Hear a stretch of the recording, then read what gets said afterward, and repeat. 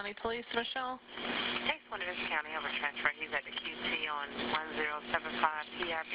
Okay. There's some reference to a male that was in the store exposing himself.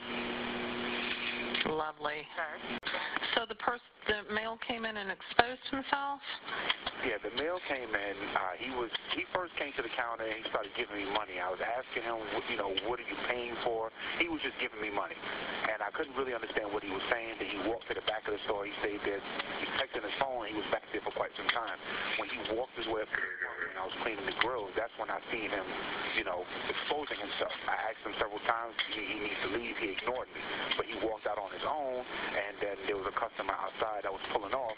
He was trying to force his way into their truck.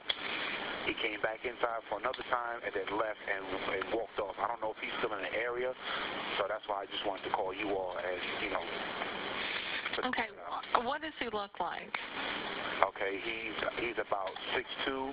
He has a black baseball cap, a gray sweater, and blue jeans. So you didn't see him in a car or anything, correct? No, he just showed up and then he walked off. Actually, he's right back here. Oh, he's at the... Did he walk in? No, he's standing outside talking on his phone. And he is a white male, correct?